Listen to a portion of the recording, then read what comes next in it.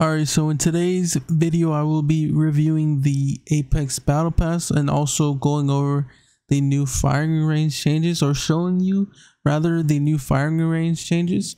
So first things first, let's go over the Battle Pass, and I'm going to be doing a very fast skim through of only the skins and stuff that you guys want to look at. So sorry I went a little too fast there.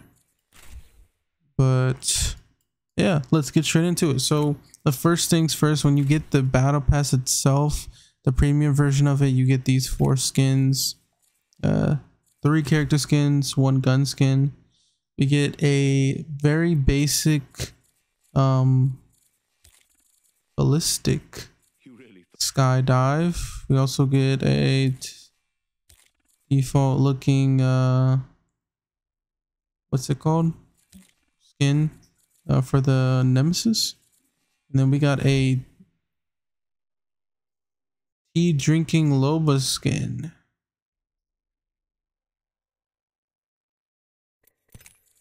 Not a bad skin, not a bad emote, not a bad emote. This skin is pretty weird to me. I don't like it for some reason, but some people might. Knife hand Revenant, you always got to be doing some knife hand stuff when you're playing Revenant, of course. He's just the knife stabby wabby guy. Got some hollow sprays, got some regular skins. We got a straight hair Horizon skin in this one.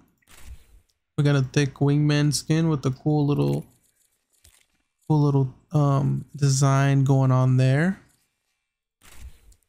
We got a Newcastle banner. We have a fuse emote.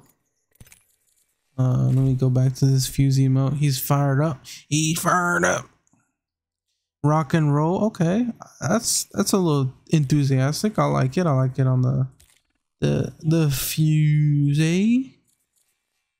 And then we got a nice weapon charm of a Nessie and a freaking Titan looking thing. What else we got here? We got Mirage.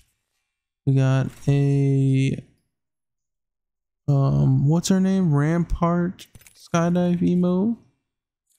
This is the best emo in the game, by the way, everybody. If you guys didn't know, the T-pose factory reset Pathfinder skin. One of the best, if not the best emote in the game that's been added with this new battle pass. We got another ballistic emote, skydive emote. Not too shabby, not too crazy.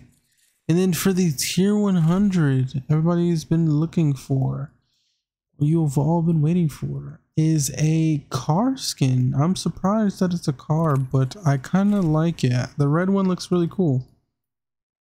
Let me zoom in a little bit so you guys can get a better look. We got some like royal engravings on it, it looks like. And let's see the animation for it. You guys see where my cursor is? We got Bangalore holding the skin. Oh, that's sick. It has like, it juices it up, and it has like a little ant section in the back of it. It's kind of sick. The mag is like glowing a little bit. That's pretty dope. I honestly think it's not too flashy, but pretty kind of sleek. It's a pretty decent little tier 100 skin. So, but now that we've gone over the battle pass, let us hop into the actual firing range and see what it's about. So unfortunately, in the time of recording, which is an hour after the update came out, there is no way to play anything but the firing range at the moment. So surely they'll get it fixed soon, but obviously it's not an Apex update, a big Apex update if there's not their bugs. You already know how they get down. They always have to have something holding you back. So that's cool.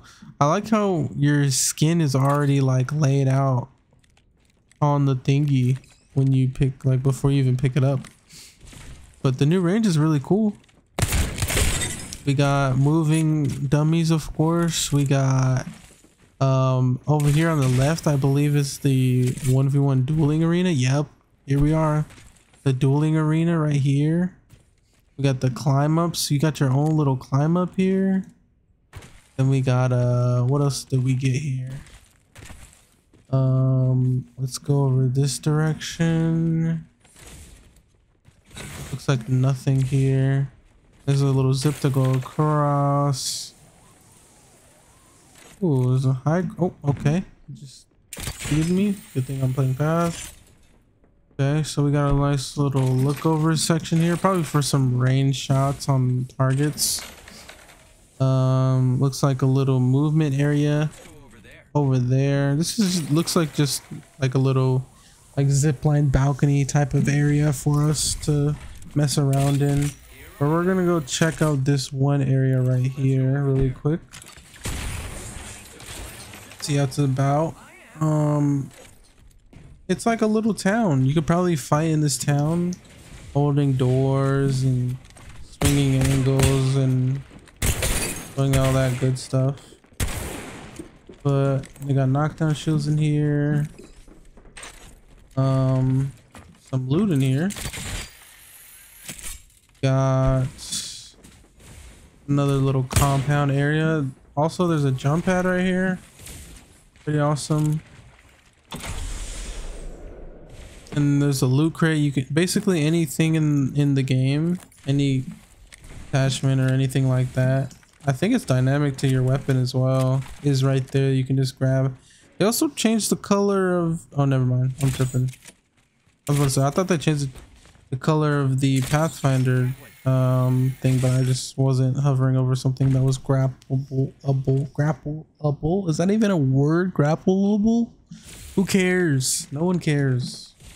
Maybe you do. If you do care, then comment it. And I won't care, so I won't comment back. I'm just kidding. I answer every comment. Please comment and subscribe, because this is the end of the video. Anyways, I hope you guys enjoy this new season. I'm gonna go wait it out, play some other stuff, maybe even just chill and wait for this new update to be polished, because it wasn't polished before it was released. Thank you, Respawn. Hope you guys have a great day and you can actually play the game, because I can't. I can't. Thanks, Respawn.